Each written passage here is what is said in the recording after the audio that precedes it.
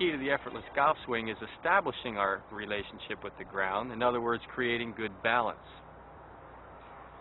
As we go through the keys, starting with balance today, I'd like to bring a student on board with us, and we decided to pick somebody who has never played golf before.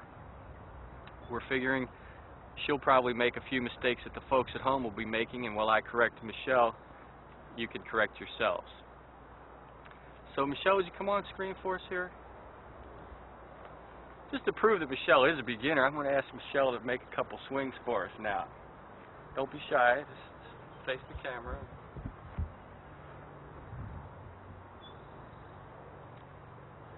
Very nice.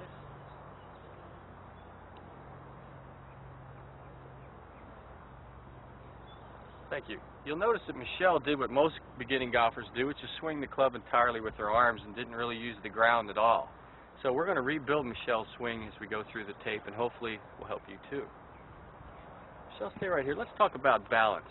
A lot of players will put all their weight on their heels. Michelle, would you lock your knees and put all your weight on the heels? We'll set up with your weight on the heels, and you notice if you have your weight on your heels, you have no balance. It's easy to push you off. So instead, I'm going to ask her to try and center her weight on the entire inside perimeters of her feet, almost as if she had fallen arches. One of the easiest ways to do that is to begin with a slight flex of the knees rather than having the knees locked. Get a little bounce in your knees. Don't tap your feet, but bounce your knees a little bit, okay, so you have life in your legs.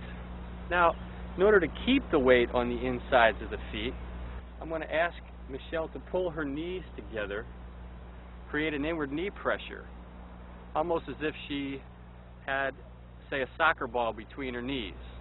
Say yay. We're going to take a soccer ball, put it right there, and feel the inward pressure, almost a magnetic attraction between the knees that's required to keep that ball in place. Now, the USGA won't allow you to play like that, but I want you to think like that when you stand up to the ball and you make this feeling reflexive. So to review briefly, we have a magnetic attraction between the knees and a slight knee flex, which puts the weight on the inside perimeters of both feet and favors the arch area. Okay? You feel solid now? How much more solid Michelle is now? Hopefully you're the same way at home. Now let's turn sideways and show what that looks like. Okay? We're checking her balance. See how solid she is from all directions? Now we're going to ask you to tilt slightly at the waist. Tilt the back slightly. We don't curve the spine. The spine stays straight. And there's a slight tilt just enough so your arms can dangle out in front of you. You have to have enough room for your arms to swing at some point. Okay, the arms are very light and loose when we establish good balance. So what I'd like you to do now, and you Michelle too, is take a few minutes and get used to this feeling of lively legs with the weight focused on the inside perimeters of the feet and the arms hanging loosely in front of the body. Okay? Check yourself in a mirror and see if you look like Michelle and myself.